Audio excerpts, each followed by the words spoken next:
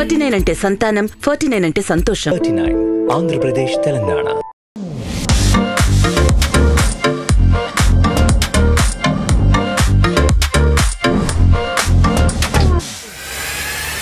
మూగమంసు cinema ఇప్పటికి మా అందరికి గుర్తు. సావిత్రి గారు, గుమ్మడి గారు నిజమైన తండ్రి కూతుర్లా అనేలా ఒదిగిపోతారు.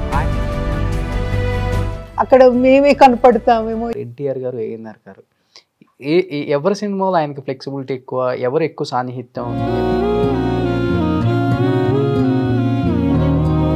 నాన్న ఊరు వెళ్ళినప్పుడు మన చేపరోలు పొగాకు తెచ్చిచ్చేవారు ఆయనకి. మధ్యలో వచ్చాయమ్మా ఇద్దరికి కొంచెం క్లాషెస్. వచ్చిందండి, అందరికీ తెలిసిన విషయమే. రామారావు గారికి కొంచెం కోపం ఎక్కువ కదా. సీఎం అయిన తర్వాత తమ్ముడిని ఆహ్వానించలేదా పార్టీలోకి? కానీ కొంచెం కాంగ్రెస్ అభిమాని అన్నమాట. ఏఎన్ఆర్ గారికి, గుమ్మడి గారికి కొంత కోల్డ్ వార్ నడిచిందని విన్నాను.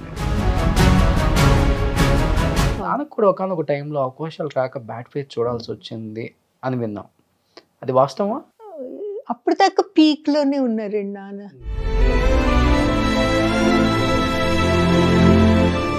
ఇండస్ట్రీలో గుమ్మడి గారిని ఎక్కువ అన్నయ్య అన్నయ్య అని పిలిచే ఇద్దరు మహానటులు సావిత్రి గారు, సూర్యకాంతం గారు. అవును, నాకు ఎవరికి బాకీ పడాలని లేదు.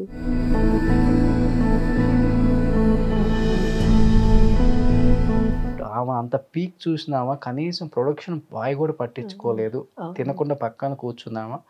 నేను వెళ్ళి ఏంటమ్మా పొజిషన్ అంటే, ఎవరు తెచ్చేవాళ్ళు లేరని అంటే, ఇంత వైభవంగా బతికిన ఆమె వీళ్ళ దగ్గరే.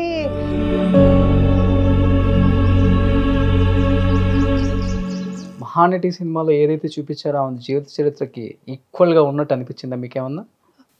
పూర్తిగా కాదండి. సౌత్ లోనే one of the richest actor ఆయన. సలహాలు ఏమైనా ఇచ్చేవాళ్ళ నాన్నకి? లైన్స్ మీద ఇన్వెస్ట్ చేయండి. నాన్న ముందు ఎప్పుడు కుర్చీలో కూర్చునేవారు కాదండి.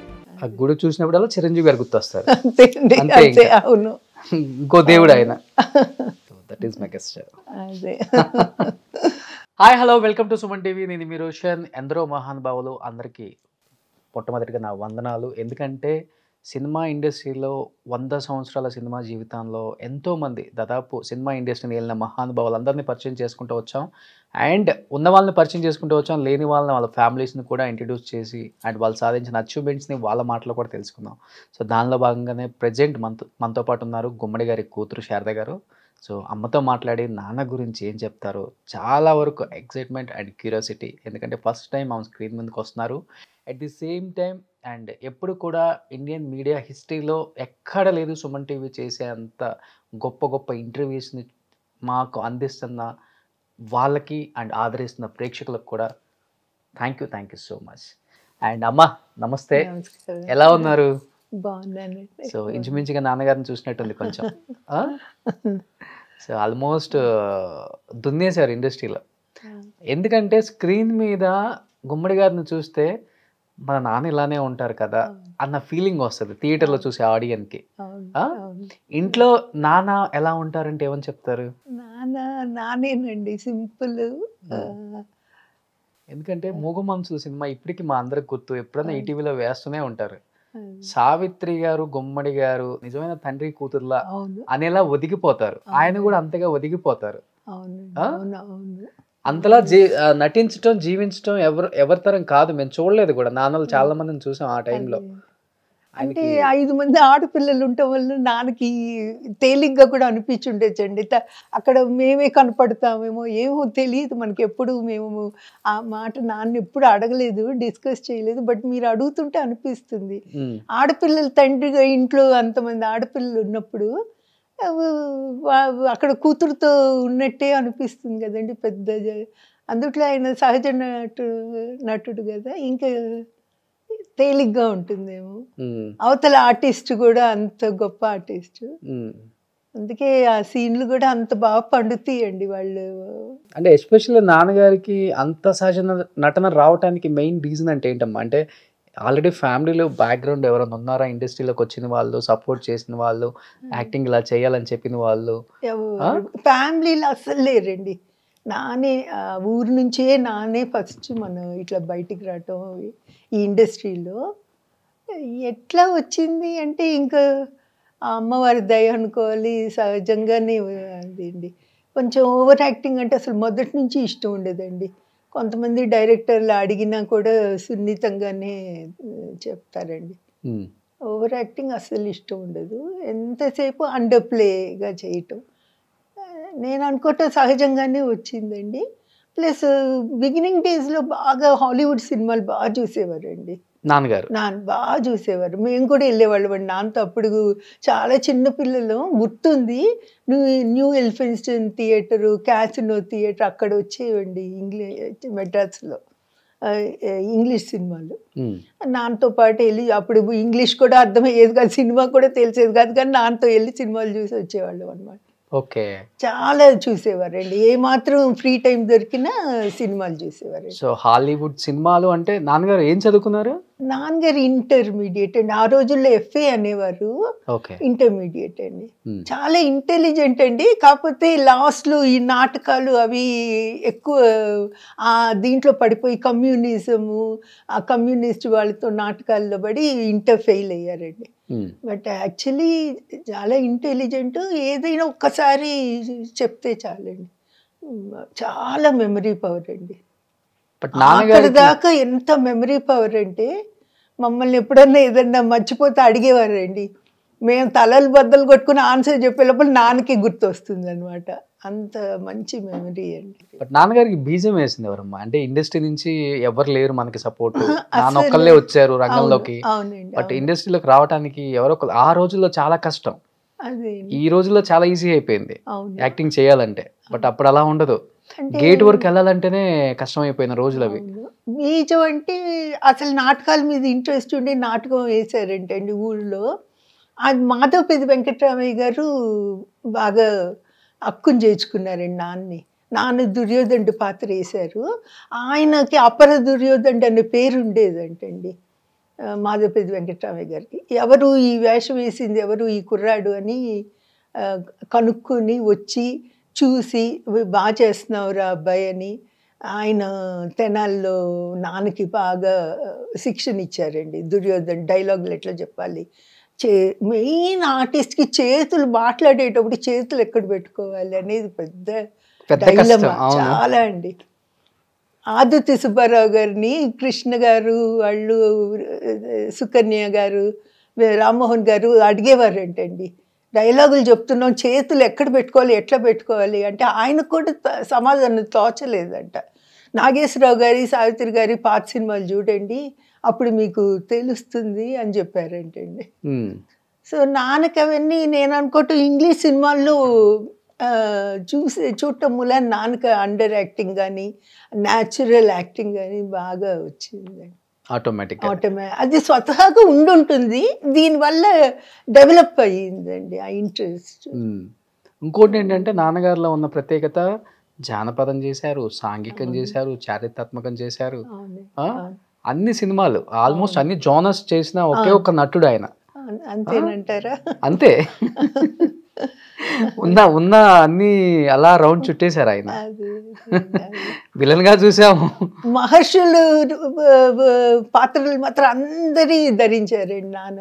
ఆ గడ్డాలు మీసాలు పెట్టుకోవటం చాలా టార్చర్ అండి. ఇప్పుడు వాళ్ళకి ఆ బాధలు తెలియవు ఆ వేషాలు వేస్తే తప్ప.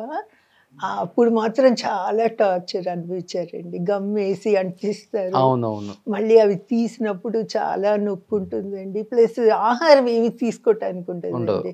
అంతసేపు ఏదో కొంచెం లిక్విడ్ తాగి ఉండేవారండి నాన్న. సో ఆ రకంగా చాలా త్యాగం చేశారండి వాళ్ళు. అంటే త్యాగం అంటే డబ్బు తీసుకోలేదా అని అనిపిస్తుంది. నిజమే, డబ్బు తీసుకుని చేశారు, కాదు అని అంటలేదు. బట్ చేసే పని బాగుండాలి, ఇది కరెక్ట్గా రావాలి, మంచిగా ఉండాలి, దీంట్లో ఏమాత్రం అశ్రద్ధ ఉండకూడదు అనేది బాగుండేదండి ఆ రోజు. అండ్ దట్టు ఆ రోజుల్లో డెడికేటెడ్ గా ఉండాలి. Time to time. బాగా అండి. 6 గంటలకి షార్ట్ అంటే 6 గంటలకి 5 గంటలకే రెడీ ఉండాలి. పంక్చువల్, వెరీ పంక్చువల్ అండి. అవునండి, పంక్చువల్. బాగా అంకిత భావంతో చేశారండి. మనం పని అంటే ఈ పని ఏదో డబ్బు తీసుకున్నా 4 డైలాగులు చెప్పి అవతలకి వెళ్ళిపోదాం అని లేదండి. ఈ పాత్ర ఒక రిక్షా వాడి పాత్ర వేసారంటే అతని ఆహారం ఎలా ఉంటుంది, అతని భాష ఎలా ఉంటుంది, అంత మంచి తెలుగు మాట్లాడే నాన్న కూడా ఆ వేషం వేసినప్పుడు డైలాగులు రాస్తారు అనుకోండి, కానీ మన ఉచ్చారణ కూడా ముఖ్యం కదా. చాలా ముఖ్యం. ఒక పెద్ద అక్కయ్యలో రిక్షావాడి పాత్ర వేశారు కదండి, కుమ్మరివాడి పాత్ర వేశారు కథానాయక మల్లలో. మంచి మనుషుల్లో కూడా కమ్మరి పాత్ర వేశారు. ఆ వేసినప్పుడు దానికి తగ్గట్టు ఉండేదండి. బీద పాత్రలు వేస్తే దానికి తగ్గట్టు ఉండేది, జమీందారు పాత్రలు వేస్తే అంత రాజసంగా ఆటోమేటిక్గా పరకాయ ప్రవేశంలాగా. అంటే నానే కాదండి, ఆ రోజుల్లో అందరూ అట్లాగే చేశారు. బట్ నాన్నది ఒక శైలి, ఆయనదొక జోనర్, ఆయన యాక్టింగ్ స్టైల్ డిఫరెంట్గా ఉంటుంది ఆ రోజుల్లో. ఏడిపించాలన్నా, నవ్వించాలన్నా, కవ్వించాలన్నా, మురిపించాలన్నా గుమ్మడి గారి పేరు ఎప్పుడు ముందుంటుంది ఆ రోజుల్లో. ఎక్కువ నాన్నకి సపోర్ట్ అంటే ఎవరమ్మా? అంటే ఆ రోజుల్లో ఇండస్ట్రీకి 2 కళ్ళని చెప్తారు, ఎన్టీఆర్ గారు, ఏఎన్ఆర్ గారు. ఎవరి సినిమాలో ఆయనకి ఫ్లెక్సిబిలిటీ ఎక్కువ, ఎవరు ఎక్కువ సాన్నిహిత్యం? బిగినింగ్లో రామారావు గారు భలే క్లోజ్ అండి. అప్పటికి ఇంకా నాన్న పైకి వస్తున్నారు వేషాల కోసం, కొంచెం అటు ఇటు తిరిగే రోజుల్లో రామారావు గారికి అప్పటికే ఎస్టాబ్లిష్డ్ హీరో అయిన, విజయాలో పర్మనెంట్ ఆర్టిస్ట్ అయిన. రోజు ఇద్దరు మౌంట్ రోడ్ దాకా నడిచి వెళ్ళి టీ తాగి వచ్చి అంత సన్నిహితం అండి. రామారావు గారు రోజు చుట్ట తాగటం అలవాటు అండి ఆయన గొంతు కోసం. నాన్న ఊరు వెళ్ళినప్పుడు మన చేపురోలు పొగాకు తెచ్చి ఇచ్చేవారు ఆయనకి. ఓకే, అంత ఇక్కడ మంచి చాలా శ్రేష్టమైన పొగాకు దొరుకుతుంది మాకు గుంటూరు సైడు అని. అట్లా అసలు మౌంట్ రోడ్ నడిచి వెళ్ళి 20 నిమిషాలు టీ తాగి మళ్ళీ వెనక్కి నడవటం అనేది వాళ్ళిద్దరి మధ్య చాలా సన్నిహితం కదండి.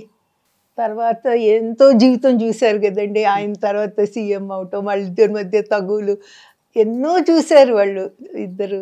ట్రావెల్ మధ్యలో వచ్చాయమ్మా ఇద్దరికి కొంచెం క్లాషెస్, గొడవలు వచ్చాయని కూడా విన్నాం మనం. తెలిసిన విషయమే. ఎందువల్లమ్మా? ఏదన్నా రీజన్ ఉందా? గట్టి రీజన్? ఏదో చిన్న అపార్థం అండి. ఆయనకి కొంచెం రామారావు గారికి కొంచెం కోపం ఎక్కువ కదా. తెలిసిన సంగతి, కోపం ఎక్కువ, ప్రేమ అంతే, కోపం అంతే. అదే బాలయ్య బాబు గారికి వచ్చింది ఇప్పుడు.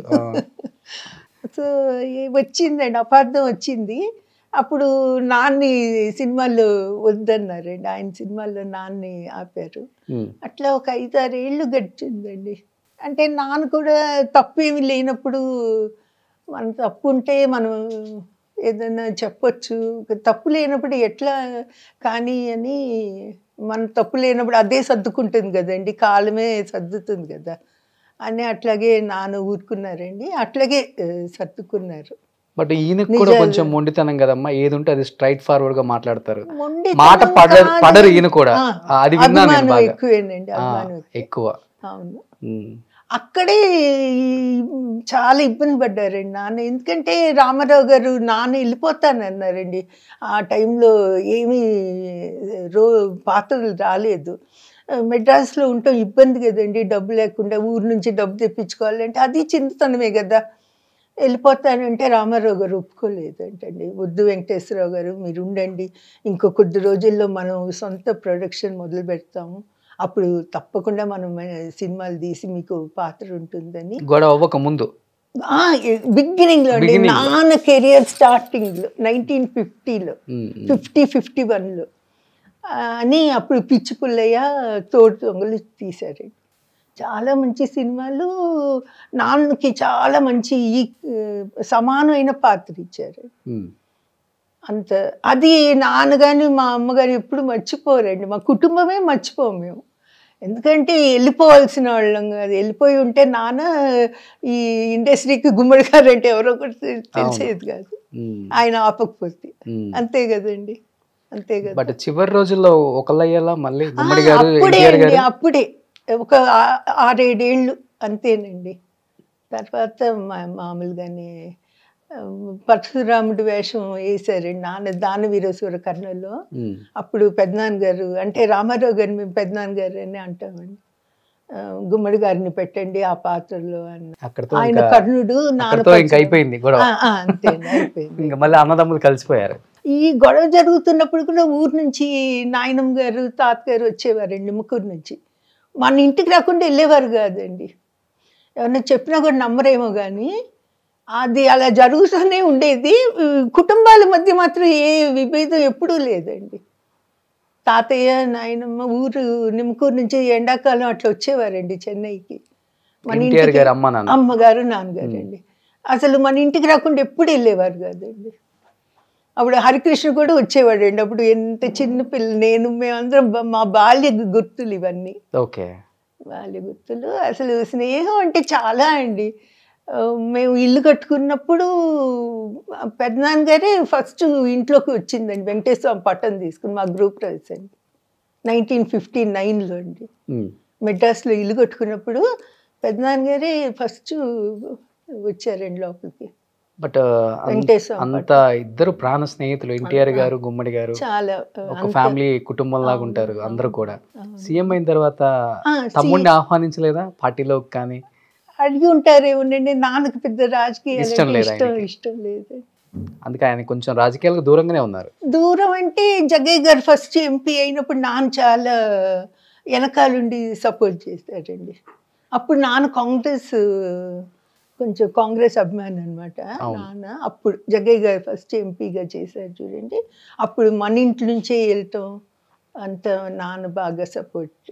బట్ అప్పుల్లో ఒకటి ఉండేదంట కదమ్మా, అంటే ఎన్టీఆర్ గారు సినిమాలో చేసే క్యారెక్టర్ ఆర్టిస్టులు, సపోర్టింగ్ యాక్టర్స్ ఏఎన్ఆర్ గారు దాంట్లో తక్కువ యాక్ట్ చేస్తారు, ఆయన దాంట్లో చేసే వాళ్ళకి ఈయన దాంట్లో తక్కువ మందిని పిలుస్తారు.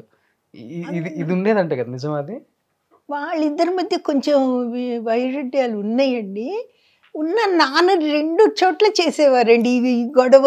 ఈ 5-6 ఏళ్ళు తప్ప ఇక్కడ చేసేవారు, అక్కడే చేసేవారండి. ఎందుకంటే కొన్ని పాత్రలకి నానే పని ఇదవుతారు కదా, ఇంక నాన్న తప్ప ఇంకొకళ్ళు అంటే ప్రొడ్యూసర్స్, డిస్ట్రిబ్యూటర్స్ ఇంతమంది ఇది చేస్తారండి నిర్ణయం.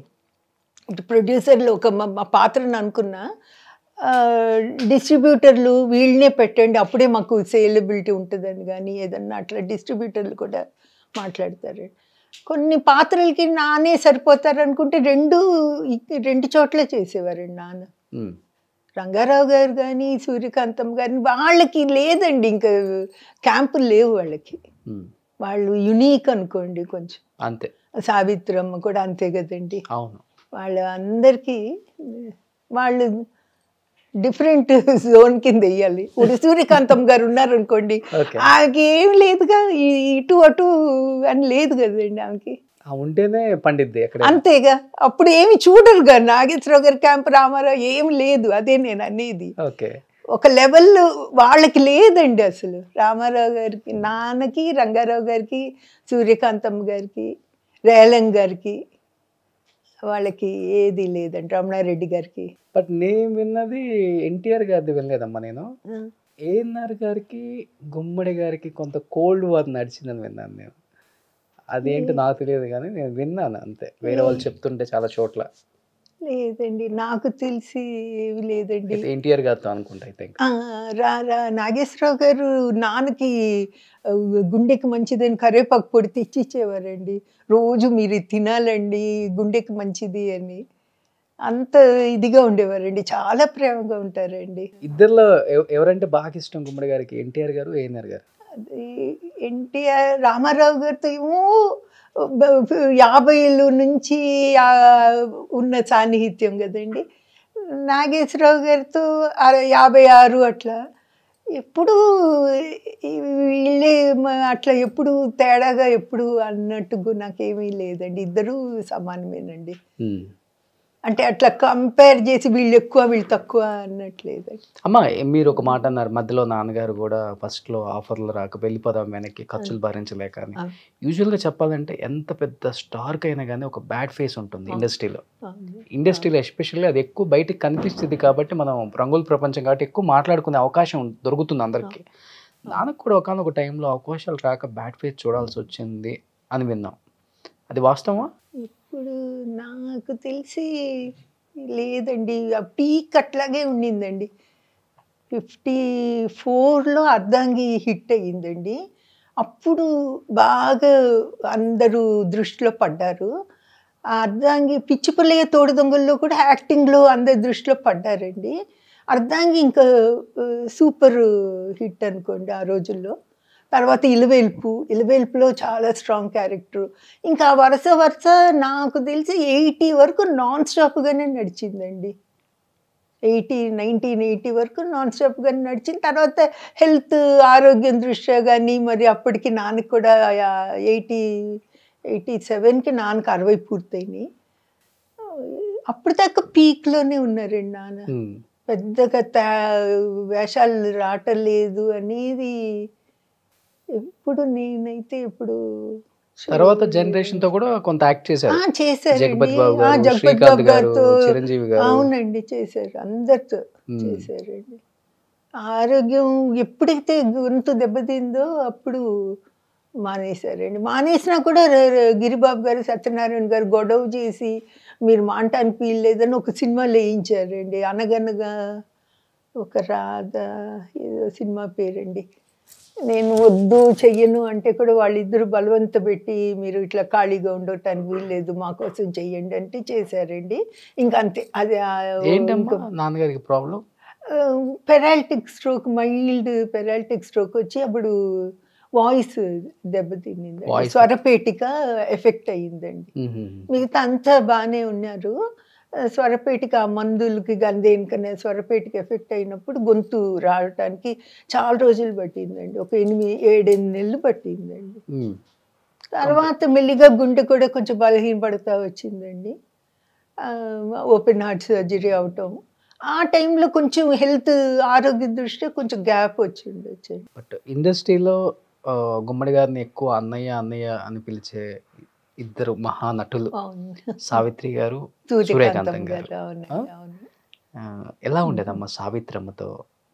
వాళ్ళిద్దరి మధ్య అనుబంధం సొంత అన్న చెల్లెళ్ళేమో, లేకపోతే ఒక తండ్రి కూతురేమో అనుబంధం అనేలా ఉండేదని ఆ రోజుల్లో వినేవాళ్ళం. అవునండి, ప్రేమగా, బాగా ప్రేమగా ఉంటారండి. అవునండి, అవును.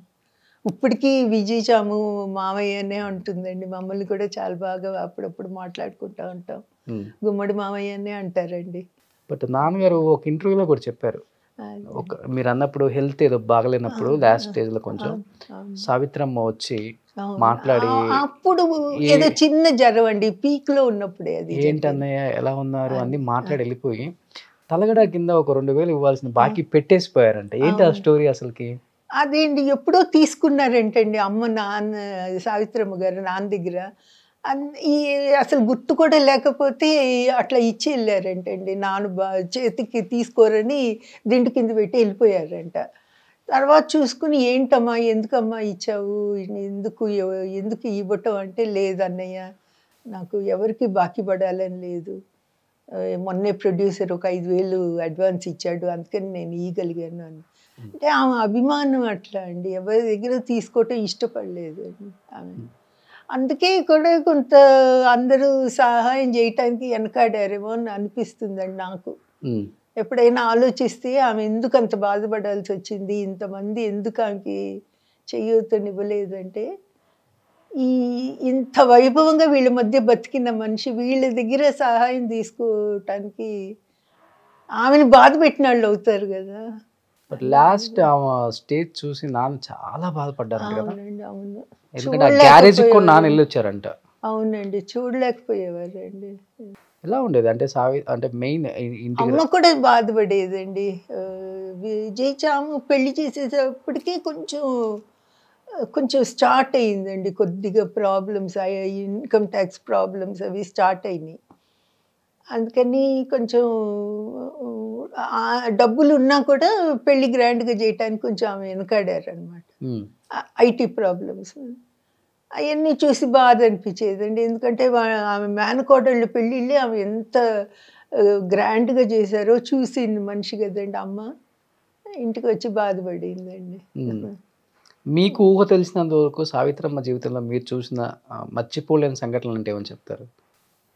నేనండి ఆ వైభోగం అందరు చెప్తుంటారు, మెళ్ళల్లో కూడా తీసిస్తారు లేని వాళ్ళకి.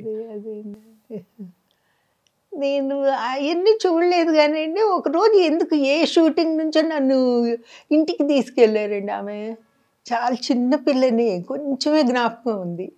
సరాసరి బెడ్రూమ్కి తీసుకెళ్ళారండి. తీసుకెళ్లారు. పెద్ద బిస్కెట్ డబ్బా నిండా పోగులు ఉంటాయండి ఆమెకి. ఆ రోజుల్లో టిన్ డబ్బాలు వచ్చాయి బిస్కెట్. అది అది చూపించారు నాకు. అది చూపించారు. తెల్ల బెడ్షీట్ వేసుంటే ఒక మాట అన్నారు అనమాట, నాకు తెల్ల బెడ్షీట్లు అంటే ఇష్టము, ఇప్పుడు వచ్చి ఆయన మురికలతో తొక్కేస్తారు అన్నారు. అంటే నేను నవ్వుకున్నాను, చిన్నపిల్లని నా దగ్గర ఇట్లా మాట్లాడారే అని నవ్వుకున్నానండి. అంతే అంతే గుర్తుందండి నాకు. ఎందుకు ఏ సందర్భంలో వెళ్ళాను. మామూలుగా అయితే ప్రతి సంవత్సరం బొమ్మల కొలువుకి వెళ్ళి వచ్చేవాళ్ళు అండి ఇంటికి. మేము అక్క చెల్లెళ్ళు అందరం వెళ్ళి వచ్చేవాళ్ళం ప్రతి సంవత్సరం. జమున్ గారి ఇంటికి, సావిత్రి గారి ఇంటికి, భానుమతి గారి ఇంటికి. బట్ అమ్మ లాస్ట్ స్టేజ్లో నేను విన్నది ఏంటంటే, అంటే నాన్నగారు చెప్పారు, ఒక షూటింగ్లో ఇంటి నుంచి అందరు క్యారేజ్లు వస్తాయి కదా, ఆ టైంలో సావిత్రి గారికి అప్పుడు ఎవరు సపోర్ట్ లేరు ఇంటి దగ్గర నుంచి పంపడానికి. యూజువల్గా ఇంటి దగ్గర నుంచి రాకపోతే ప్రొడక్షన్ వాళ్ళు అరేంజ్ చేస్తారు. బట్ ఆమె అంత పీక్ చూసినామా, కనీసం ప్రొడక్షన్ బాయ్ కూడా పట్టించుకోలేదు, తినకుండా పక్కన కూర్చున్నామా. నేను వెళ్ళి ఏంటమ్మా పొజిషన్ అంటే, ఎవరు తెచ్చేవాళ్ళు లేరు అన్నయ్య అంటే, నేను దగ్గర ఫోన్ చేశాను చెప్పారండి ఆమె. తెచ్చేవాళ్ళు లేరు అని కూడా అనలేదు. ఆమె చాలా అభిమానం అండి, అభిమానం ఎక్కువ ఆమెకి. అందుకే అన్ని బాధలు పడాల్సి వచ్చింది. చనిపోయే వరకు అభిమానం అలానే ఉంది కదమ్మా. అంతే అండి, అంతే.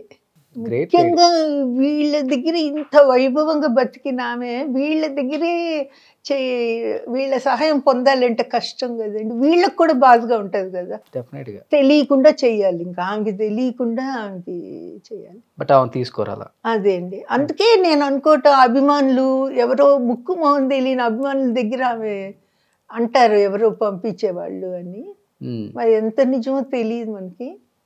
ఆమెకి అది పర్వాలేదు అనిపించింది, ఎందుకంటే వాళ్ళు ఎవరో తనకి తెలియదు కదా. బట్ మీరు చూసారు కాబట్టి ఆమె జీవితాన్ని, నాన్న దగ్గరుండి ఒక సొంత చెల్లెలు కాబట్టి. మహానటి సినిమాలో ఏదైతే చూపించారో ఆమె జీవిత చరిత్రకి ఈక్వల్గా ఉన్నట్టు అనిపించిందా మీకేమన్నా? పూర్తిగా కాదండి, పర్వాలేదు, పూర్తిగా అయితే కాదు. సూపర్. అందుకే చూసిన వాళ్ళే చెప్పాలి ఇది, అదే అందుకే అడిగాను.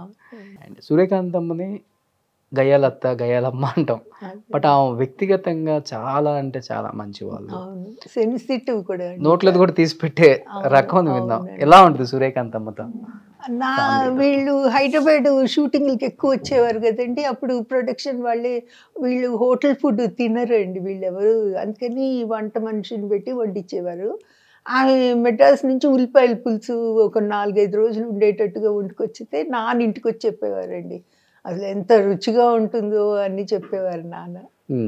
తర్వాత మా పెద్దక్క ఫస్ట్ టైము తల్లి కాబోతున్నప్పుడు పెద్ద పెద్ద క్యానుల్లో పులిహార, చక్కెర పొంగల్ తీసుకుని వచ్చారండి మా ఇంటికి.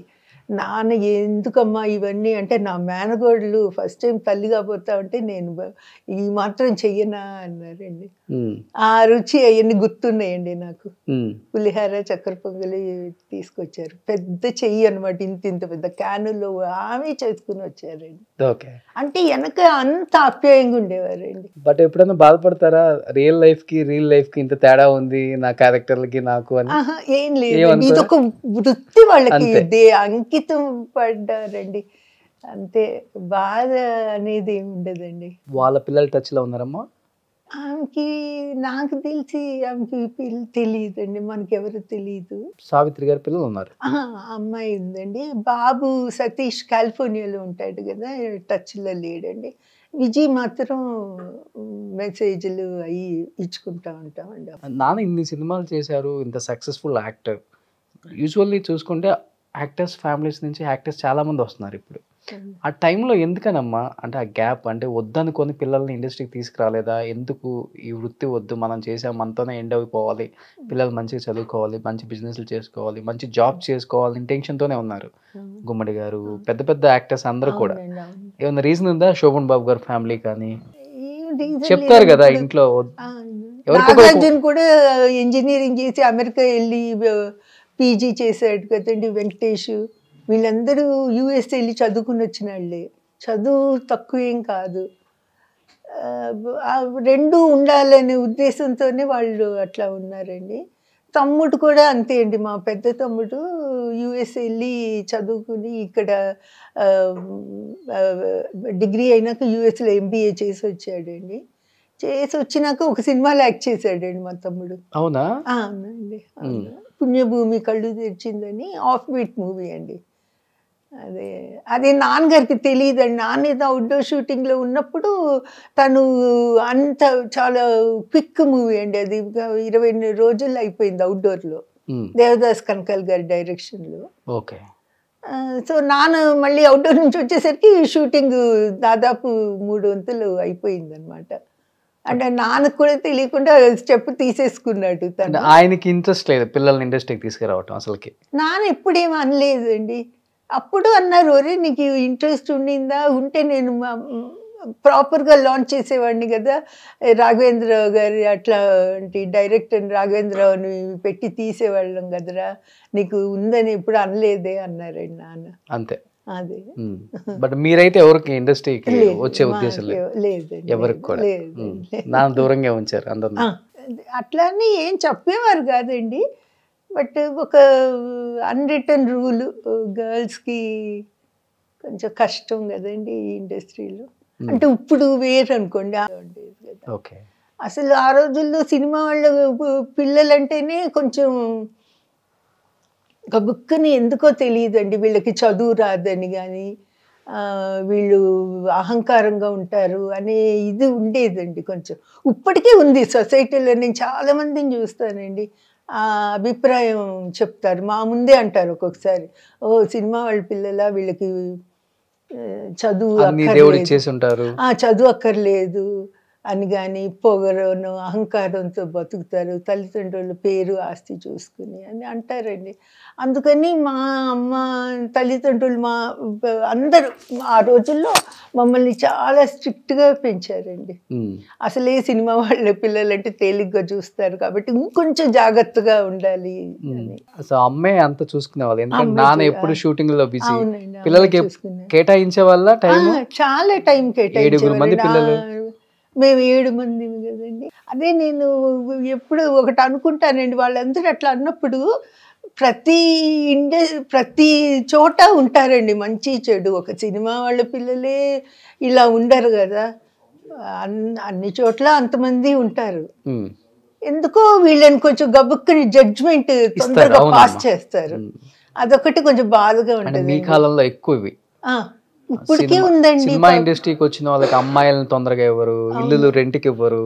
అవును, చాలా ఉండే పాపం అప్పుడు బాధలు. అవునండి, ఉంటాయి. నేను అదే అనుకుంటానండి, మాలోనూ బాగా చదువుకున్న వాళ్ళు ఉన్నారు, అమెరికా వెళ్ళి చదువుకున్న వాళ్ళు ఉన్నారు, అన్ని పద్ధతిగా ఉండేవాళ్ళు ఉంటారు. అన్ని చోట్ల అన్ని రకాలు ఉన్నట్టే ఇక్కడ ఉంటుంది. ఈ ఇండస్ట్రీలో కూడా మంచి చెడు ఉంటుంది. అన్ని ఇండస్ట్రీలో ఉన్నాయి కదా, అన్ని బిజినెస్లో ఉంటాయి, చూస్తాం కదా మనం. ఇది కూడా అంతే. కాకపోతే ఇది కొంచెం గ్లామరస్ ప్రపంచం అయ్యేసరికి కొంచెం తొందరగా జడ్జిమెంట్ పాస్ చేస్తారు. శోభన్ బాబు గారితో ఎలా ఉంటుందమ్మా నాన్నతో సాన్నిహిత్యం? చాలా మంచి సినిమాలు చేశారు. అవును, అవునండి. నానంటే చాలా అభిమానం అండి ఆయనకి. నాన్న 60వ పుట్టినరోజుకి నాకు బాగా గుర్తు, 87లో మెడ్రాస్లో చేసామండి. అప్పుడు ఆ రోజంతా నాన్నతోనే ఉన్నారండి ఆయన. మామూలుగా ఎక్కడికి రారండి ఆయన, ఎవరింటికి ఎక్కడికి రారండి తొందరగా. నాన్నకేమన్నా సలహాలు ఇచ్చేవాళ్ళ? ఎందుకంటే సౌత్ లోనే one of the richest actor ఆయన. కొన్ని వేల కోట్లకి రియల్ ఎస్టేట్ చేసిన ఏకైక హీరో అంటే ఆయన పేరే చెప్తాం ఇప్పటికి కూడా. ఆయన తర్వాత మురళీమోహన్ గారు చెప్తాం అనుకోండి. సలహాలు ఏమైనా ఇచ్చేవాళ్ళ నాన్నకి? ల్యాండ్స్ మీద ఇన్వెస్ట్ చేయండి, ఎప్పుడు ఫ్యూచర్ అంతా ఇదే మనకి చెప్పినట్టు లేరండి. మరి నాన్న పెద్ద కదా ఎందుకు చెప్పడం అనుకున్నారేమో, చెప్పినట్టు లేరండి. మా చిన్న చెల్లెల పెళ్ళికి ఆయన అవుట్డోర్ షూటింగ్లో ఉన్నారండి శోభన్ బాబు గారు. వారి భార్య అసలు ఎక్కడికి వెళ్ళారండి బయటికి. మా ఇంట్లో పెళ్ళికి మాత్రం నువ్వు వెళ్ళు, నేను ఉండను, షూటింగ్లో ఉన్నానని ఆమెను పంపించారండి, శాంతి గారిని. అంటే నానంటే అంత గౌరవం, అందరికీ గౌరవం అండి.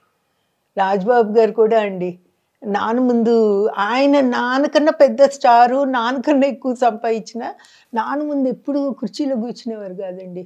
బాబాయ్ అని అట్లా కింద కూర్చునేవారు. ఎందుకు పైన కూర్చో బాబు అంటే కూడా వినేవారు కాదు. ఆ పెద్దరికం కనిపిస్తుంది ఆయన ముఖంలో తెలియకుండా. ఏదో ప్రేమ అండి, అంత ప్రేమ. ఆ పెద్దరికం. మేము అన్నయ్య అని పిలవకపోయినా మమ్మల్ని చెల్లెళ్ళలాగా చూసేవారండి. శోభన్ బాబు, రాజ్బాబు గారు, శోభన్ బాబు గారు ఇద్దరు. నేను అప్పుడు బెంగళూరులో ఉండేదాన్ని అండి, నన్ను ఇద్దరు బెంగళూరు చెల్లి అనేవారండి, శోభన్ బాబు గారు. నాన్న వచ్చిన రెమ్యునరేషన్ ని ఎక్కువ అంటే నానే హ్యాండిల్ చేసేవాళ్ళమ్మా, ఏదైనా ఇన్వెస్ట్మెంట్ కానీ లేదా అమ్మ చూసుకునే వాళ్ళ ఇవన్నీ? ఫైనాన్షియల్ పెద్ద నాన్నగారు.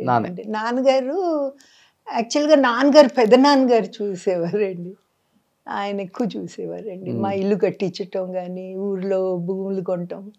మా నాన్నగారి తండ్రి గారిది హిందూ అన్డివైడెడ్ ఫ్యామిలీ అండి. వాళ్ళ అన్నదమ్ములు ఇద్దరు కలిసి ఉండేవారు, మా తాతగారు పెద్ద తాతగారు. సో పెద్ద తాతగారిదే అంత ఇదన్నమాట. చెప్తుంటారు అందరూ గుమ్మడి గారి ఆస్తులు కూడా కొన్ని వందల కోట్లు అంటుంటారు అందరూ బయట. ఎందుకంటే 7 పిల్లలు కాబట్టి అంత ఆయన ఆలోచించి ఎక్కడెక్కడ ఇన్వెస్ట్ చేయాలో శోభన్ బాబు గారు తర్వాత ఆయన కూడా ఎక్కువ ఆలోచించారు. అంటే నాన్నగారిది కొంచెం కమ్యూనిస్ట్ ఇదేనండి. ఎప్పుడు మాకు చెప్పేవారండి, చెప్పులు పెద్ద అయినా కష్టమే, చిన్న అయినా కష్టమే అని. అంటే డబ్బులు కూడా చాలా మితిమీరి ఉండకూడదు, తక్కువ ఉండకూడదు, సరిపడా ఉండాలి అనేది నాన్నగారి పాలసీ అండి. ఆయన అట్లాగే బతికారండి. సాయం చేయటం, సంపాదించింది బాగా సంపాదించిన సాయం చేయటం, ఈ పబ్లిక్ కెలామిటీస్ అన్నిటికీ ముందు డబ్బేసే మనం కలెక్ట్ చేయాలి అనేది నాన్నగారి పాలసీ అండి. అంటే వీళ్ళు నాటకాలు అవి వేసి కలెక్ట్ చేసేవారండి. అట్లాంటప్పుడు ముందు మనం వెయ్యాలి ఒకళ్ళని అడిగే ముందు అనేది నాన్నగారి గట్టి పాలసీ. ప్రొడ్యూసర్లకి వదిలిపెట్టింది కూడా ఎక్కువేనండి. అవునా? చాలా అండి, చాలా. అంటే వాళ్ళు ఇవ్వక నాన్న వదిలిపెట్టి వాళ్ళు నాన్నతోనే చెప్పేవారంటండి, అందరికీ సెటిల్ చేసాము మీకు సూర్యకాంతం గారికి తప్ప అనేవారండి అని చెప్పేవారండి. డైరెక్ట్ మంచోళ్ళు కదా, అదే డైరెక్ట్ గా చెప్పేవారంట. హైయెస్ట్ రెమ్యునరేషన్ తీసుకున్న క్యారెక్టర్ ఆర్టిస్ట్ కదమ్మా ఆయన. అంత హైయెస్ట్ ఏమోనండి, అంత కాదనుకుంటా. ఆయన లేని సినిమా ఏముంది అసలు? కృష్ణ గారు, కృష్ణరాజు గారు, NTR అట్లా చూసుకుంటే వర్కింగ్ డేస్ తో చూసుకుంటే హీరోలు ఎన్ని రోజులు వర్క్ చేశారో నాన్న వీళ్ళు కూడా అన్ని రోజులు వర్క్ చేశారండి. వర్కింగ్ డేస్ చూసుకుంటే 30 days చేస్తారు వాళ్ళు పని, అంతే 365 days పని చేస్తూనే ఉంటారండి. బట్ నాన్నకి కాంపిటేటివ్ ఎవరైనా ఉన్నారమ్మా అప్పుడు ఆర్టిస్టులు, లేకపోతే నాన్న ఎవరన్నా వీళ్ళు మనకు కాంపిటేటివ్ ఉన్నారు అనుకునే వాళ్ళ? అసలు ఎప్పుడు అనుకునేవారు కదండి. కాకపోతే ఇండస్ట్రీలోనే ఒక మాట ఏంటంటే రామారావు గారు, NTR గారు, గుమ్మడి గారు, రామగారావు గారు అనేది వచ్చేసింది కదండి. ఈక్వల్ అనేది ఉంది. కాంపిటీషన్గా ఎప్పుడు అనుకోలేదండి, కాంపిటీషన్గా ఎప్పుడు అనుకోలేదు. నాన్న అసలు ఫీల్ అవ్వరు, ఎప్పుడు అనుకున్నాను మనకు వచ్చింది ప్రాప్తం, అంతే అంతే. సూపర్. అది అంతే. థింకింగే వేరండి నాంది, చాలా మెచ్యూర్డ్గా, అసలు పెట్టిగా ఆలోచనలే రావండి నాన్నకి. ఎంతోమందికి సాయం చేశారండి మా ఛాన్సులు ఇప్పించటానికి. వాళ్ళు ఎవరు అక్నాలెడ్జ్ చేయరండి ఏ ఇంటర్వ్యూలో. మాకు బాధ అనిపిస్తుంది. ఇప్పుడున్న పెద్ద పెద్ద ఆర్టిస్టులు కానీ టెక్నీషియన్స్ చాలామంది అండి, రైటర్స్ ఎంతోమంది ఉన్నారండి, లిరిసిస్టులు. వాళ్ళు ఏ ఇంటర్వ్యూలో చెప్పరండి. కొంతమంది కొంచెం బాధ అనిపిస్తుంది, చివుక్కుమంటుంది మాకు. నాన్న దగ్గర ఎప్పుడన్నా అంటే ఇట్లా అనేవారండి, మాట కూడా మాట్లాడరు, అసలు ఎక్స్పెక్ట్ చేయరండి. నేను చేయాల్సింది చేశాను, వాళ్ళు పైకి వచ్చారు చాలు అన్నట్టు ఉంటారు. బేసికల్గా గుంటూరు జిల్లా వాళ్ళంటేనే కొంచెం కారం, కొంచెం ఎక్కువ కోపం ఇవన్నీ ఉంటాయి అంటారు. కోపం కొంచెం ఉంటుంది కానీ ఈ విషయాల్లో ఉండదు. ఈ విషయాల్లో కోపం రాదండి నాన్నకి. వాళ్ళు అంతే అన్నట్టు ఊరుకుంటారండి, వాళ్ళ సంస్కారం అంతే అన్నట్టు ఊరుకుంటారు. గణేష్ పాత్రో గారు, మోదుకూరి జాన్సన్ గారు, నాన్న బాగా పుస్తకాలు చదువుతారండి. సో ఈ బిట్వీన్ ద షార్ట్స్ ఖాళీ కూర్చున్నప్పుడు వీళ్ళందరి గురించి చెప్పటం, డిస్కస్ చేయటం, ఈ పుస్తకం చదివాను, ఫలానా వాళ్ళు రాసింది అని అట్లా మాట్లాడుకుంటారు కదండి షార్ట్స్కి మధ్యలో. ఇట్లాంటి మాటలు వచ్చినప్పుడు కొంతమంది ప్రొడ్యూసర్లు అవునా ఇట్లా మంచి రైటరా అని చెప్పేసి వాళ్ళని పిలవటం. గొల్లపూడి మారుతీరావు గారు, ముప్పాళ్ళ రంగనాయకం గారు, వీళ్ళందరికీ అట్లాగే అండి. అట్లా నాన్న ద్వారా ఆ పేర్లు విని వాళ్ళని పిలిచి ఛాన్స్ ఇట్లా గణేష్ పాత్ర గారు వాళ్ళు చెప్తారండి. ఓకే. జాన్సన్ గారు, పాత్ర గారు చెప్తారు. అమ్మ అప్పుడు ఆ రోజుల్లో అంటే ఇప్పుడున్నంత డూప్లు ఇవంతా లేవు. ఏదైనా కానీ పాత్ర ఎన్టీఆర్ గారైనా కానీ చేయాల్సిందే. కొట్టే సీన్ అయినా, కాలుతో తన్నే సీన్ అయినా, ఇవన్నీ ఆ రోజుల్లో సర్వసాధారణం.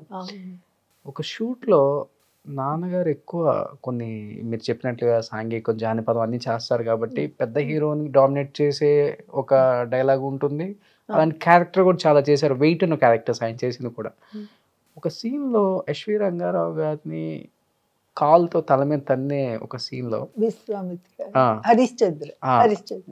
ఎస్వి రంగారావు గారు కటింగ్ చేసే బార్బర్ కూడా నా తల పట్టుకోవడానికి వీల్లేదు, నేను కాలుతో తన్నించుకోవడం ఏంటని, నేను చేయి నీ క్యారెక్టర్ అని సెట్లో నుంచి వెళ్ళిపోతే, లేకపోతే తలపైన ఏదన్నా డమ్మీ లాంటిది పట్టింది దానిపైన తన్నండి అనేది సలహా ఇస్తే గుమ్మడి గారు ఇమీడియట్గా అది డమ్మీ అయినప్పుడు నా కాలు కూడా నేను ఎందుకు ఈ క్యారెక్టర్కి ఇంకో డమ్మీ వాడిని పెట్టి తన్నించుకునే నాన్నగారు వెళ్ళిపోయారంట. అవునండి, అవును. అంత గట్టిగా ఉంటారు, స్ట్రాంగ్గా ఉంటారండి, ఉంటారు. డైలాగులు కూడా కొన్ని కొన్ని ఒక్కొక్కసారి చాలా అసందర్భమైన డైలాగులు ఉంటాయండి. అసలు ఎందుకు రాశారా, ఏమన్నా అర్థం ఉంటే. మాకు ఆ రోజుల్లో డైలాగ్ కాగితాలు ఇంటికి వచ్చేవి కదండి, మేము కూడా చదివేవాళ్ళం. సో మాకు కూడా తెలిసేవి కొన్ని, ఏంటి డైలాగులు ఇట్లా ఉన్నాయి అనిపించేది. అట్లా ఉన్నప్పుడు నాన్న కొంచెం గట్టిగా మాట్లాడేవారండి. బిగినింగ్ డేస్లో వాళ్ళకి మాట్లాడటానికి ఉండదండి. ఎవరికైనా ఒక స్థానం అనేది పొందినాకే మాట్లాడగలం కదా, ఎవరైనా అంతే కదా. సో ఒక పేరు అది వచ్చి స్థిరపడ్డాక కొంచెం అనేవారండి, డైలాగ్ బాగాలేదు నేను చెప్పను అనేవారండి. ఎందుకు ఎస్వి రంగారావు గారు ఆ క్యారెక్టర్ చేశారా, ఇద్దరి మధ్య వైరం పెరిగింది అక్కడి నుంచి? లేదండి, వైరం ఎప్పుడు లేదండి. నాన్న ఎట్లా ఫీల్ అయ్యారు, ఫీల్ అయ్యి ఏంటి ఇట్లా అంటే రంగారావు గారు చెప్పారంట నాన్నకి, నాకు అట్లాగూ ఇష్టం ఉండదు, మంగళాడు నా తల ముట్టుకున్నా నాకు ఇష్టం ఉండదు బ్రదర్ అన్నారంట. అన్నాక తర్వాత ఒక సభలో అప్పుడు రంగారావు గారు అనుకునేవారేమో నాన్నకి ఇట్లా ఈ విషయంలో కొంచెం ఇదయ్యిందని. బట్ ఒక సభలో నాన్న అన్నారంటండి, రంగారావు గారు తెలుగు వారు పుట్టడం ఆయన దురదృష్టం, మన అదృష్టం, అదే ఇంకెక్కడని పుడితే అసలు హాలీవుడ్లో కూడా ఇంత గొప్ప నటుడు లేడు అని. అప్పుడు ఆయన కంట్లో నీళ్ళు వచ్చినాయంట రంగారావు గారికి. బ్రదర్ మీకు నా మీద ఇంత అభిమానం ఉందా అన్నారంట. నాన్నకి ఏంటంటే చాలా గౌరవం అండి, అది ఉంటేనే ఇండస్ట్రీలో నిలబడగలం. అవునండి, ఆయన పోయినప్పుడు ఫస్ట్ వెళ్ళింది నానే అండి. నేను ఆ ఇల్లు కూడా హోమ్ టూర్ చూపించానమ్మా. రంగారావు, అవును, సావిత్రమ్మ గారిది ఇంటి పక్కనే ఎదురుగానే ఉంటుంది. ఆ ఇల్లు చూసినప్పుడల్లా అనిపిస్తుంది ఇలాంటి వైభోగం. అవునండి, ఆయన చాలా వైభవంగా బతికారండి రంగారావు గారు. కుక్కలు, చాలా కుక్కలు ఉండేవి, పెద్ద పెద్ద కార్లు, ఆయనకి ఇష్టం అట్లా వైభవంగా ఉంటాం. మనిషి కూడా గంభీరంగా. ఆయన తమిళ సినిమాలు కూడా వేశారు కదండి, 60 సినిమాల్లో చాలా సినిమాలు వేశారండి ఆయన సావిత్రి గారు. తమిళ, తెలుగు పాలించారు అనొచ్చండి ఆ రోజుల్లో. 60స్లో 50s to 60s అటు ఇటు కూడా అండి వాళ్ళిద్దరు, రంగారావు గారు, సావిత్రి గారు. నాన్నగారికి ఏమి ఇష్టం? ఇప్పుడు ఒక్కొక్కరికి ఒక్కొక్కటి ఉంటుంది. ఇప్పుడు సావిత్రమ్మకు కూడా ఇల్లు బాగా లగ్జరీగా ఉండాలి, కార్లు కొనాలి, ఇవన్నీ ఉంటాయి. రంగారావు గారికి కూడా పెద్ద పెద్ద కార్లు. నాన్నగారికి కూడా అలా ఉంటుందమ్మా? కార్లు పెద్ద పెద్ద కార్లు అని ఉండదండి, కానీ 2 ఏళ్ళకి ఒకసారి కార్ మార్చాలండి నాన్న, అంతే. అదొకటి ఎందుకో మా చిన్నప్పటి నుంచి అట్లా అండి, 2 ఏళ్ళకి ఒకసారి కొత్త కారు వచ్చేస్తుంది. అది పెద్ద లగ్జరీ కారు. అది పుస్తకాల మీద చాలా లక్షలు ఖర్చు పెట్టారు. నాన్న దగ్గర ఉన్నంత పుస్తకాలు చాలా అమూల్యమైన గ్రంథాలు ఇవ్వండి నాన్న దగ్గర. అది నాన్నకి అదనమాట, నాన్న నిధి ఎక్కువ పుస్తకాలు. ఇండస్ట్రీలో నాన్నకి బాగా బ్యాడ్ ఇన్సిడెంట్ అంటే ఏముందా? బ్యాడ్ ఇన్సిడెంట్ అంటే ఒకసారి నాన్న ఈ ఒక రాజశేఖర్ గారి హీరో అండి ఆ సినిమా, దాంట్లో నాన్న కొద్ది ఒక 10 రోజులు ఏమో షూటింగ్ అయినట్టుంది. 91, 92లో జరిగింది ఇది. అప్పుడు వేమన గారి పద్యం చెప్తుంటే కొంచెం ఇట్లా కాదు కరెక్ట్గా చెప్పాలి అన్నారండి నాన్న. అన్నప్పుడు డైరెక్టరు కొంచెం విసుగ్గా మీలాంటి పెద్దవాళ్ళని పెట్టుకుంటే ఇదే చాదస్తం మీకు అన్నాడంటండి. అది నాన్న కొంచెం సున్నితమే కదా, చాదస్తం అనేసరికి ఆ మాట తట్టుకోలేక విగ్గు తీసి ఇంటికి వచ్చేసారండి. అది కొంచెం చేదు ఇన్సిడెంటే. ఎందుకంటే ఇంకా చెయ్యను అనేసారండి నాన్న. సినిమా తర్వాత చెయ్యనని వచ్చేస్తే రాజశేఖర్ గారు వెనకాల వచ్చారండి. కాసేపటికి ఆయన కూడా వచ్చారు ఇంటికి వచ్చారు. కానీ ఆయన చెయ్యండి పర్వాలేదని ఏం అనలా, అట్లా కూర్చున్నారు నాన్న పక్కనే. అంటే నాన్న బాగా హర్ట్ అయ్యారండి ఆ మాటకి. ఎన్నో చూస్తున్నారు కదా ఆయన. అప్పటికి నాన్నకి 65, 66 ఏళ్ళు ఉంటాయి. అంత పెద్ద ఆయన పట్టుకుని అట్లా అనేసరికి బాధ ఉంటుంది కదా. అప్పుడు తర్వాత వాళ్ళు బాలయ్య గారిని పెట్టుకున్నారండి. అప్పుడు బాలయ్య గారు ఫోన్ చేశారు నాన్నకి, ఇట్లా నన్ను అడుగుతున్నారండి. అంటే మీరు చెయ్యండి, అయ్యో దానికేముంది అన్నారు. ఎందుకంటే వాళ్ళకి ఇలాంటివన్నీ పక్కన పెట్టి ఒక సినిమా ముఖ్యం, సినిమా ఆగకూడదు కదా. అంతే. అలాగండి, అంత పెద్ద మనసు వాళ్ళకి ఉంటుంది. కాకపోతే అట్లానే మాటలు పడలేరు కదా. అవును. తర్వాత జనరేషన్లో నాన్నకి ఏ హీరో అంటే బాగా ఇష్టం? చిరంజీవి గారు, బాలకృష్ణ గారు, వెంకటేష్ గారు, నాగార్జున, 4 పిల్లర్స్ అని చెప్తారు ఇండస్ట్రీకి. వాళ్ళ తర్వాత ఎక్కువ నాన్నతో ఎవరికి ఎక్కువ సాన్నిహిత్యం? చిరంజీవి గారితో అంటే ఏమని చెప్తారు? మన ఫ్యామిలీతో ఉన్న మంచి రిలేషన్. చిరంజీవి గారితో మంచి రిలేషన్షిప్ అండి, మాకు మంచి ఇది ఉంది. ఒకసారి మా ఊర్లో రాముల వారి గుడి ఉందండి. అది మా తల్లిగారి తాతగారు కట్టించారు. మా ముత్తాత గారు అనమాట. నలుగురిలో మా ముత్తాత గారు ఒకరు గుడి కట్టించి, అది కాలక్రమేణా ఏమైందండి, రోడ్డు కన్నా కిందకి వెళ్ళిపోయి నీళ్ళు వచ్చి ఇబ్బందిగా ఉండేదండి. అయితే ఒకరోజు నేను ఊరు వెళ్ళినప్పుడు మా పురోహితుడు నాకన్నా చిన్న ఆయన, అక్క ఇట్లా నీళ్ళలో నుంచుని ఆరతి ఇస్తున్నాను దేవుడికి, భయంగా ఉంది, మండగబ్బలు అవి ఉంటాయి ఆ నీళ్ళల్లో అంటే నాకు చాలా బాధ వేసిందండి. ఆ రాత్రంతా నిద్రపోలేకపోయాను నేను. ఒక బ్రాహ్మణకి ఏమన్నా అయితే అంతకన్నా పాపం ఇంకేమైనా ఉంటుందా, ఈ మాత్రం చేయలేమా ఊరికి మనం అని చాలా బాధపడి అప్పుడు చిరంజీవి గారిని అడిగానండి నేను, అదొక్కటి మాకు గుడి శాంక్షన్ చేసి పెట్టండి. మా ఎంపీగా ఉన్నారు ఆయన? ఎంపీగా లేరండి, అప్పటికి ఆయన టూరిజం మినిస్టర్ కూడా కాదండి. ఓకే. కాకపోతే ఆయనకి ఇది ఉంటుంది కదా, మా అమ్మగారు ఆఖరి కోరికండి ఆ గుడి పైకి తీయాలని, అది తీరకుండానే అమ్మ వెళ్ళిపోయారు. ఇట్లాగూ అంటే అరగంటలో ఫైల్ కదిలిందండి. ఓకే. అది నేను ఎప్పుడు మర్చిపోనండి, చాలా కృతజ్ఞత అనిపిస్తుంది. గుడి అయిపోయిందమ్మా? అయిపోయిందండి, గుడికి కూడా వెళ్ళి పిలిచాను రమ్మని, కానీ ఆయన టైట్ షెడ్యూల్ కదా రాలేకపోయారు. చాలా బాగా వచ్చిందండి గుడి.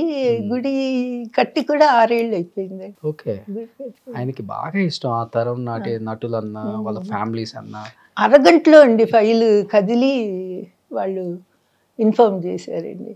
అంటే అది మన సొంతం కోసం అయితే నేను అడిగేదాన్ని కాదండి, ఒక ఊరి కోసం కదా. అందుకని నాన్నగారు కూడా అనేవారండి, నేను ఉండగానే చేయించుకోండి, ఆ గుడి పని చేయించుకోండి, నేను చెప్తాను అంటే. అది కదలలేదండి. ఒక గుడికి 100 ఏళ్ళు ఆయుష్ ఉంటుందంటండి. ఆ 100 ఏళ్ళు అవనప్పుడు ఎవరు ఏం చేసినా అది అవదంటండి. సో మా గుడి కూడా 100 ఏళ్ళు పూర్తయినాక ఆ గుడి చూసినప్పుడల్లా చిరంజీవి గారు గుర్తొస్తారు. అంతే. అవును, ఇంకో దేవుడు ఆయన. ప్రత్యక్షంగా ఒక ఆయన, పరోక్షంగా ఒక ఆయన, ఇద్దరు దేవుళ్ళు ఉన్నారు అనమాట. సూపర్. అది ఎప్పుడు మర్చిపోరండి నేను.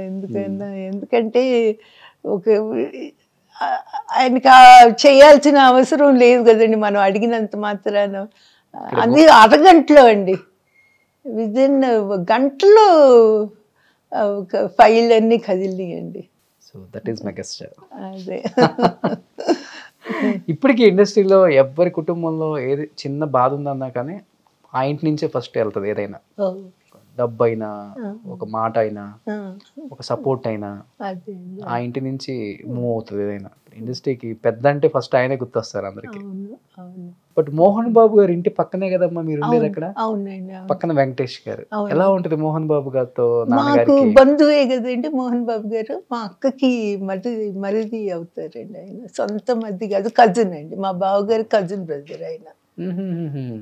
బంధువులు మాకు. అందుకని ఆ బంధుత్వం పక్క పక్క ఇల్లు కదండి, మంచి అనుబంధం ఉందండి. నాన్నగారితో బాగానే ఉంటారు. చాలా బాగుంటారండి. పిల్లలు కూడా అండి చాలా తాతగారనే అంటారండి. పిల్లలు ముగ్గురు. లాస్ట్ డేస్ లో పాత యాక్టర్స్ అంతా చాలా ఇబ్బంది పడి చనిపోవటం కూడా చూసాం. అండ్ కొంతమంది ఫైనాన్షియల్ గా లేక కూడా ఇబ్బందులు పడుతున్నాం చూసాం కూడా. నాన్నగారు లాస్ట్ డేస్ ని ఎలా ఎంజాయ్ చేశారమ్మా? బాగా ఎంజాయ్ చేశారండి. అది చాలా అదృష్టం అనుకోవచ్చండి. ప్రతిరోజు సత్యనారాయణ గారు, గిరిబాబు గారు అవుట్డోర్ షూటింగ్లో ఉంటే తప్ప ప్రతిరోజు వచ్చి ఒక గంట కూర్చుని వెళ్ళేవారండి. గంటన్నర 2 గంటలు కూర్చుని కబుర్లు చెప్పి నాన్నకి కంపెనీ ఇచ్చి వెళ్ళేవారండి. అలరామలింగ గారు వచ్చేవారు అప్పుడప్పుడు. ఇంకా మామూలుగా కూడా చాలామంది వచ్చి వెళ్ళేవారండి. గుమ్మడి గోపాలకృష్ణ గారు, విజయగిరిరాజు గారు అని, వాళ్ళు నాటకాలు పద్యాలు అండి. నాన్నకి పద్యాలు ఇష్టమని వచ్చి కూర్చొని నెలకొకసారి, నెలకు 2 సార్లు వచ్చి కూర్చొని నాన్నకి ఇష్టమైన హరిశ్చంద్ర పద్యాలు అవి చదివేవారండి. అసలు మన ఇల్లు అంతా ఓపెన్గా ఉంటుందండి. చాలా ఓపెన్ ప్లేస్, గడ్డి, గార్డెన్, పెద్ద గార్డెన్ ఉంటుంది జూబ్లీ హిల్స్ ఫిల్మ్ నగర్ ఇల్లు. అక్కడ అసలు ఒక్కొక్క రోజు ఈ పద్యాలు, పాటలు ఇవన్నీ చూస్తుంటే మన సరస్వతి వచ్చి ఇంటుందా అన్నట్టు ఉండేదండి. అంత సాహిత్యం అట్లా అంత ఉండేదండి ఆ ఇంట్లో. నానున్న రోజులు అట్లా ఎవరో ఒకళ్ళండి, ప్రతిరోజు ఎవరో ఒకళ్ళు వచ్చి వెళ్ళేవారండి. నాన్నగారు ఉన్నంత కాలం ఆ ఇంట్లోనే ఉన్నారు కదా? ఆ ఇంట్లోనే ఉన్నారండి. అట్లా నాన్న ఎప్పుడు ఒంటరితనంతో బాధపడలేదండి. అదొక అదృష్టం ఆయనకి, అదృష్టం అండి. బట్ ఇప్పుడు ఎలా అనిపిస్తుంది నాన్నగారితో యాక్ట్ చేసిన ప్రతి ఒక్క నటులు? అవునండి, చాలా బాధగా కృష్ణరాజు గారు, కైకాల గారు ఇంటికి వచ్చి డైలీ కబుర్లు చెప్పారు. అవునండి. సత్యనారాయణ గారిని వారం ముందే వెళ్ళి చూసి వచ్చామండి. నేను మా అక్క వెళ్ళి చూసి వచ్చాం. గుర్తుపెట్టారండి మమ్మల్ని, గుర్తుపెట్టారు. కళ్ళల్లో కొంచెం అది సంతోషం, మన ఆప్తుల్ని చూసిన ఇది కనపడిందండి. అంతగా మాట్లాడలేకపోయారు కానీ గుర్తుపెట్టారు. వారం ముందే వెళ్ళానండి, కరెక్ట్గా సరిగ్గా వారం ముందే చూసి వచ్చాను ఆయన్ని. అందరూ బాధ అండి, బాధగా ఉంటుంది కదా. నాన్నగారు పోయిన తర్వాత ఆ రికగ్నిషన్ వచ్చిందమ్మా మీ ఫ్యామిలీకి కానీ, ఆయనకి రావాల్సిన రికగ్నిషన్ అవార్డుల పరంగా కానీ ఎప్పుడన్నా ఫీల్ అవుతారా లాస్ట్ డేస్లో దాని గురించి? అవార్డులు గురించి ఎప్పుడు బాధపడలేదండి. ఎస్పెషలీ ఈ పైరవీలతో వచ్చే అవార్డుల మీద ఇది పోయిందండి, ఒక ఏమనాలి, అవి ఇది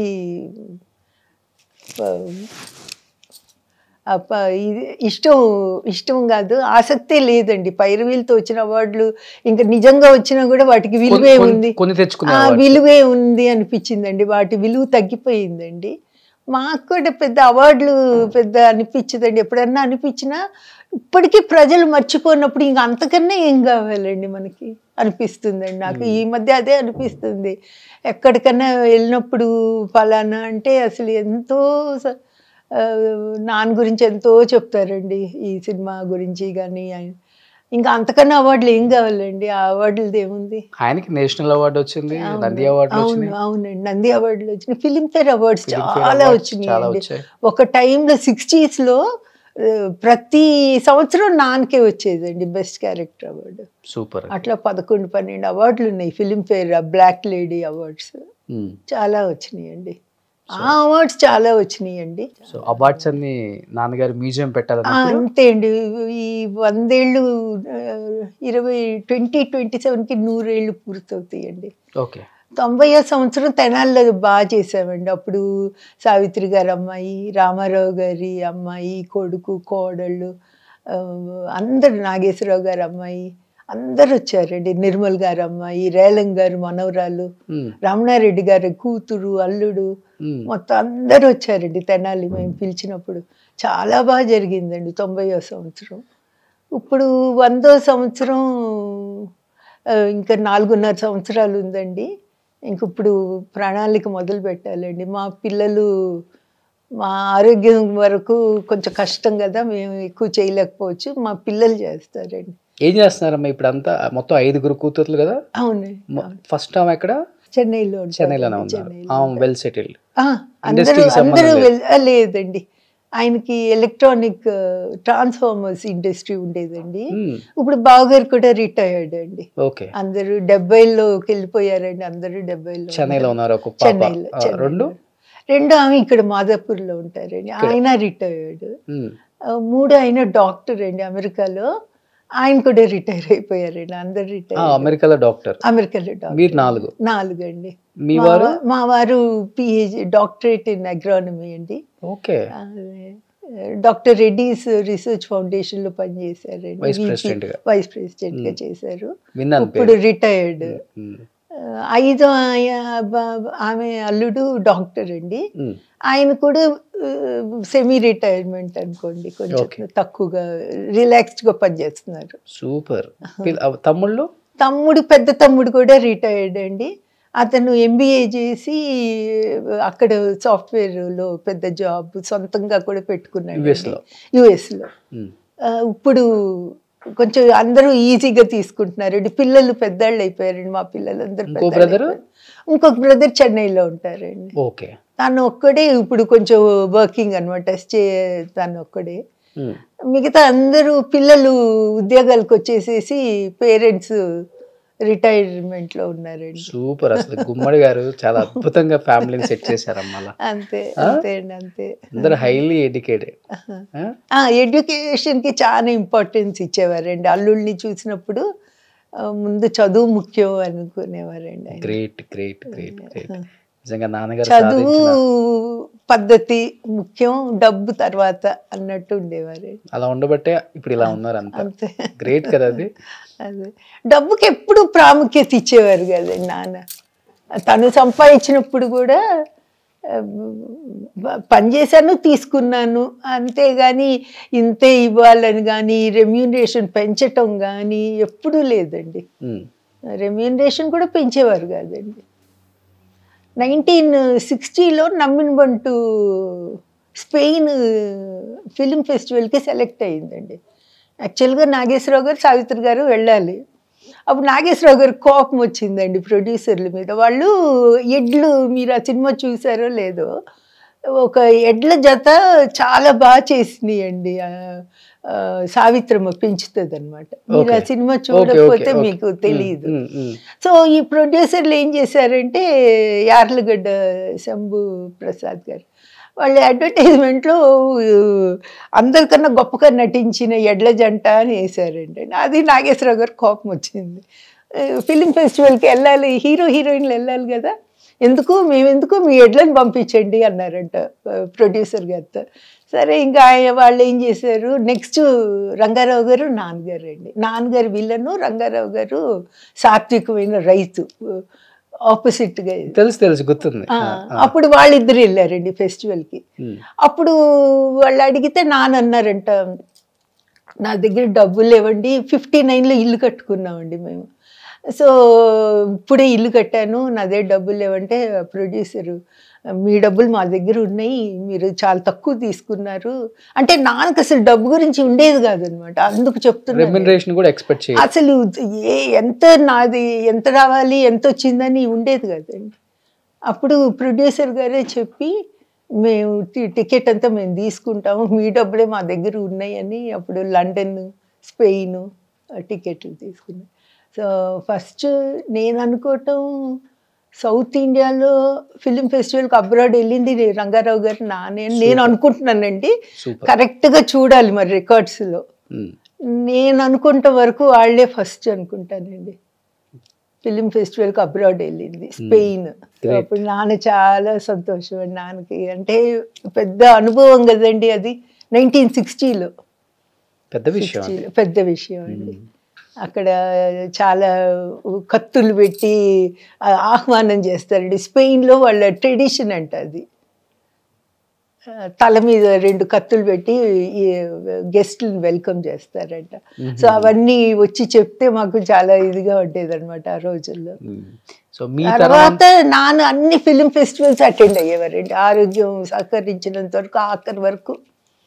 ఢిల్లీ, గోవా, ఎక్కడ ఫిలిం ఫెస్టివల్ అయినా నాన్న ఫస్ట్ ఉంటారండి. సో నాన్న, కమల్ హాసన్, ఇంకా కొంతమంది అండి తప్పనిసరిగా ఫిలిం ఫెస్టివల్స్ ఇంపార్టెన్స్ ఇస్తారండి. డేట్లు ఆ టైంలో డేట్లు ఇవ్వకుండా ప్రొడ్యూసర్లకి. కొంతమంది ఏంటంటే ఆదాయం ఇట్లాంటివన్నీ వెళ్తే అక్కడ అని చూస్తారు. నాన్న అట్లా కాదండి, అంత ఎంజాయ్ చేసేవారు ఫిలిం ఫెస్టివల్స్ బాగా అండి. అందరితో ఇంటరాక్షన్, ఎక్కడెక్కడి నుంచో ఆర్టిస్టులు వస్తారు కదండి, అది బాగా చేసేవారు. అయితే ఎవరు రాలేదు ఇండస్ట్రీకి, మీ పిల్లల తరం వచ్చే అవకాశం ఉంది ఫ్యూచర్ లో? పిల్లల తరం లేదండి, ఎవరికి లేదండి. పిల్లలకి ఎవరు, అందరూ సాఫ్ట్వేర్ జాబ్లు సెటిల్ అయిపోయారండి. మా మనవాళ్ళు మనవరాళ్ళు ఏమన్నా తెలియదండి, ఉన్న తమాషకి ఎప్పుడన్నా అంటూ ఉంటారు, ఒక సీన్లో కనపడతాం మేము అంటారు. మరి ఎంత నిజమో తెలియదండి. సో గుమ్మడి గారు అంటే ఫోర్త్ జనరేషన్ ఏమన్నా వస్తారేమో తెలియదండి, చూడాలి.